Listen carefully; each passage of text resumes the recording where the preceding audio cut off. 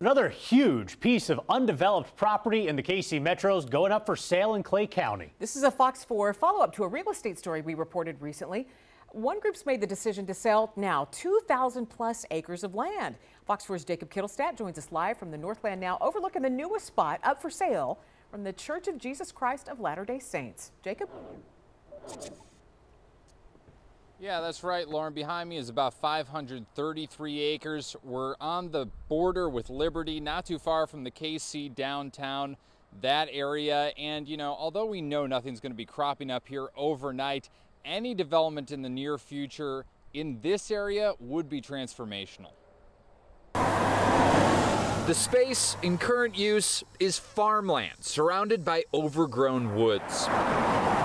Southeastern border is formed by Shoal Creek Parkway, while I-435 and 152 Highway contain most of the property to the north. It's a giant footprint just off major off-ramps. Developers have been reaching out to the ownership of these properties and asking them, what can we do? Can we get something done? Can we get something done? And they said, no, we're holding the land. We're holding the land. Well, now they're ready to sell. This land joins another 1,800 plus acres in Lee's Summit, put up for sale recently by the Church of Jesus Christ of Latter-day Saints. That property is along I-470 on the north side of town. It takes a few years to develop it, to put the streets in and more, but there's a lot of interest in Lee Summit, 4 single-family homes and 4 subdivisions.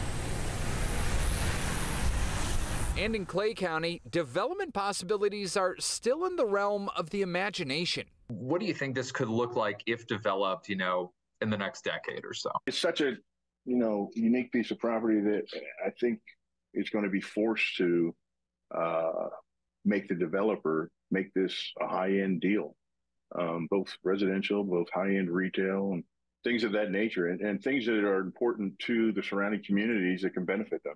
Heck, there's not even a sign on the property yet.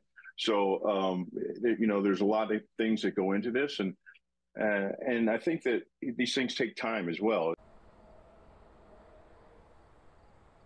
So a developer would need to provide plans to the county, and they'd likely be pursuing incentives as well. And as for the land out here, well, it would need infrastructure. We're talking sewers, water, but if there is movement out here, that would be a lot of land movement in Clay County. Lauren and Kevin. Yes, big changes. Still pretty raw out there, Jake. I guess the big question, though, is how much would a piece of property like that cost?